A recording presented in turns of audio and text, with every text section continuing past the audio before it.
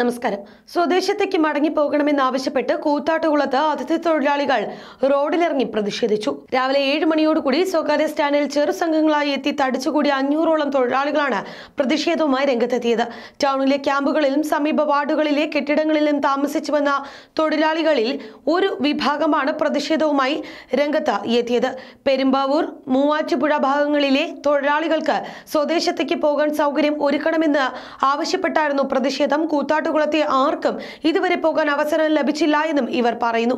ഇക്കാര്യം ഉന്നത അധികൃതരുടെ ശ്രദ്ധയിൽപ്പെടുത്താമെന്ന് CI K മോഹൻദാസ്, നഗരസഭാ ആരോഗ്യകാര്യ അധ്യക്ഷൻ സണ്ണി കുര്യാക്കോസ് എന്നിവർ തൊഴിലാളികളെ അറിയിച്ചു.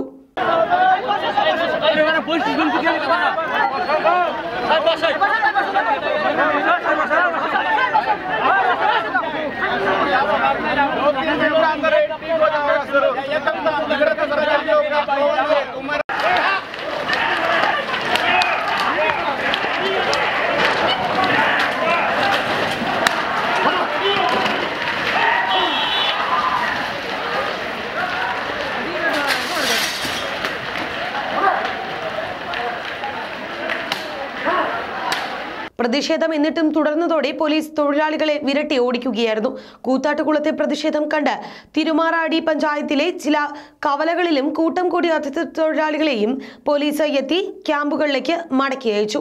ഒത്തുചേരലിന് ചുക്കാൻ പിടിച്ചത് ഇവർക്കിടയിലെ ഏതാനും ചിലരാണ് എന്നും ഇവരെ തിരിച്ചറിഞ്ഞിട്ടുണ്ട് എന്നും ഇക്കാര്യത്തിൽ ബാഹ്യശക്തികളുടെ ഇടപെടൽ ഉണ്ടായിട്ടുണ്ടോ എന്ന് അന്വേഷിച്ചു വരികയാണ് എന്നും നിലവിൽ ആരുടെയും പേരിൽ കേസെടുത്തിട്ടില്ല എന്നും പോലീസ് വ്യക്തമാക്കി.